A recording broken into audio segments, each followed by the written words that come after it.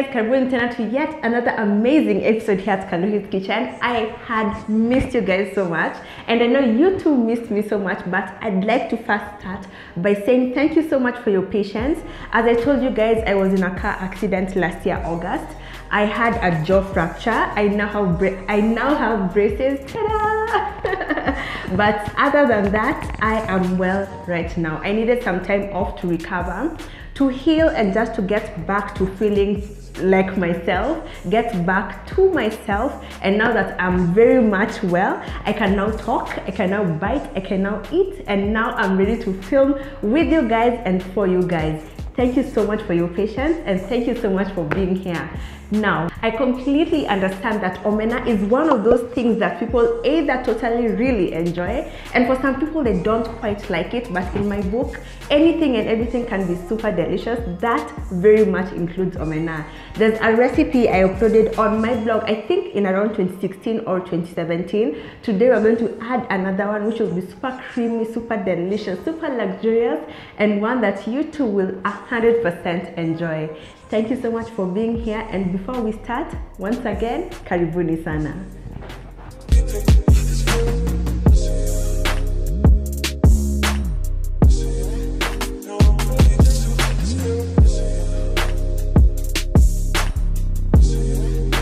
We're now prepped and ready to go, and now before we get into it, I'm going to speak about the star for this recipe, and that is our omena. Omena is silver cyprinid. However, for this video and for all other videos we're going to do in the future, we're just going to call it omena. It's pretty popular in the East African countries and also in majority of the Southern African countries. Preparation varies according to people's tastes, people's preferences, and you know, there's no one way of making something, and if you can make it a lot more delicious, a lot more flavorful, a lot more tasty, why the hell not? Open up your mind, open up your heart to trying out new things, and today's recipe is going to be one of those things you must try out. If you live close to or around the lake regions, you're going to get your omena either fresh or dried. Because we live in the inland part of the country, it's going to get to you most likely in its dried state. Now, when it's dried, people either go straight into frying, but some people also soak it first so that it releases the oils and also softens a little bit. I prefer to do the soaking before now stewing or cooking. It's completely optional, and I know some of you will throw a fit, but please relax, Beryl, relax. I can see you hyperventilating across the screen. The soaking is completely optional. You don't have to do it, but it's something I would recommend you to do. If you prefer not to soak before frying, totally okay. But if it's your first time cooking omena, please do it the Kaluhi way. You will not regret it. So for the soaking, we're going to add some hot water, a splash of apple cider vinegar, and then just let our omena soak for about 2 to 3 minutes. Our omena is now soaked, softened, and the water that we used to facilitate that has been drained. That means we're ready to go right ahead and cook our omena. This is going to be so delicious, and I'm so excited. Just to repeat what I had earlier on said, no tusigombane for comments, you guys. This is an optional step, but it is recommended if you're using omena that is dried. If your omena is fresh, do not soak it. It won't be necessary. However, if your omena is dried, it is not mandatory. However, it's recommended that you soak it before cooking it. Sour. I hope that's clear. Now that that is said, we're going to go right ahead and begin the cooking process. And as you can see, my 4 ingredients that are going to kickstart this process are already ready. So for this recipe, we're going to start with some red onion, dania stem, celery, and some garlic. All of them have their individual amazing health benefits. You can Google and read up on them, but in general, you're going to get a lot of antioxidants, a lot of antibacterial properties that are going to help in maintaining your gut health. They're not only delicious, but super amazing for your body. That said, we're going to add all of our ingredients in and let them saute for a couple of minutes until softened and fragrant. Our kitchen smells amazing, and I know I say that in all my videos, but guys, please, mtanizoea too. The sauteing is going right according to plan. Everything is now softened, perfectly fragrant, and now we're going to go with the next set of ingredients. And for that, I'm going to use my tomato paste, followed by my set of spices, for which I used coriander powder, turmeric, chili paste, and some smoked paprika. I'm going to add a tiny bit of hot water to facilitate the cooking down of the spices, and let it simmer for a couple of minutes. This now looks nice, dark, rich, and thick as we want it to be. And this it's a telltale sign that at the end of this cooking, we're going to have some really delicious omena. The spices I use, kama kawaida, they're available in any well-stocked supermarket, and as we've said countless times in the past, musiogope spices. And in case you have a bit of doubt in your heart, guys, we are living in the age of information. Just Google turmeric health benefits and read up on it. Google paprika health benefits, read up on it.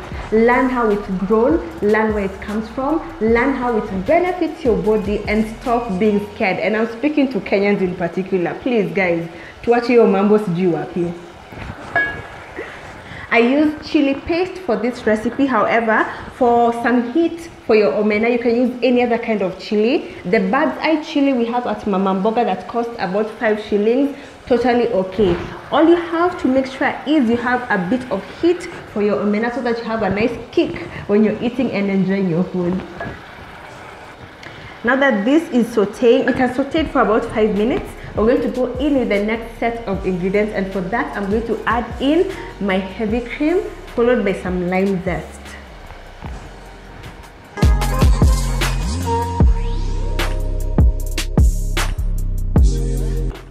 I really love this beautiful golden color that comes about when you add cream to anything savory. It's really pretty, and I know it's going to taste really amazing. The cream I used is heavy cream. You can find it also named as double cream, but it is the exact same thing. You can find it in any well-stocked supermarket in the dairy section. For this recipe, I also decided to go with lime zest. I love the sunny flavor that lime always has, and for this kind of weather, I feel lime is just perfect because it imparts a nice, sunny, joyful flavor to anything you cook it with.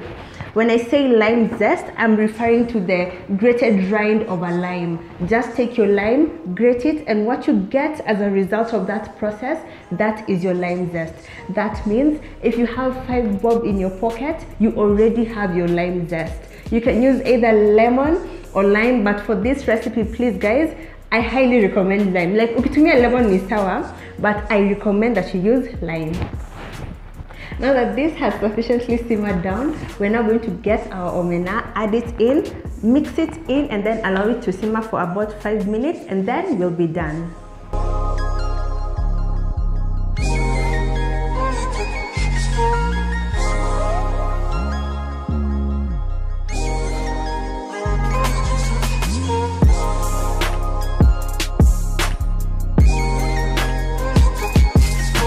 Okay guys, we are now done, and you have seen for yourself, it's so easy to make delicious omena. And as we have said at the beginning of this video, anything and everything can be delicious if you just put in the effort. If you just go a tiny bit beyond what you're used to, guys, you're going to eat delicious food, and you deserve to eat delicious food each time round.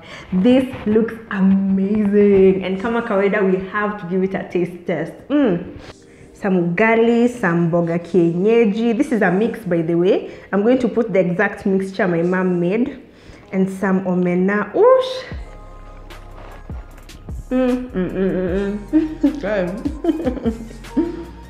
This is so good. Absolutely perfect. You can taste the zestiness of the lime. The heat of the chili kicks your throat, and it's much welcome. The creaminess of the omena goes so well with the creaminess of my mboga, guys, and the ugali really ties everything together. Let me take another bite. Guys, in a shika kushika, guys.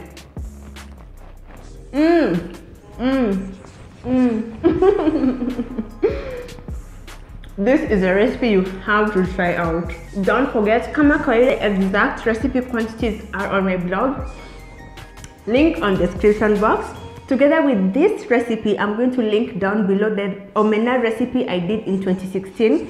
This one is really rich, really creamy, very boisterous in flavor, and the one I did in 2016 still equally as delicious, but that one is a bit drier. So whichever way you go, whether you go dry, whether you go creamy, both recipes really deliver in terms of flavor.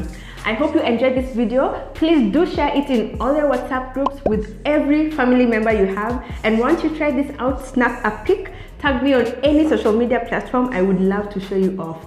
If you have subscribed, thank you so much. I love having you here, and if you're yes to, please do. It's totally free, and don't forget to hit the notification bell as well.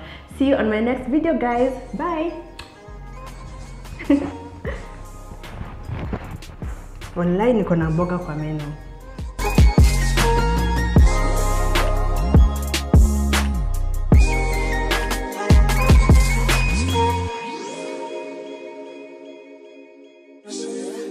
Really take this feeling.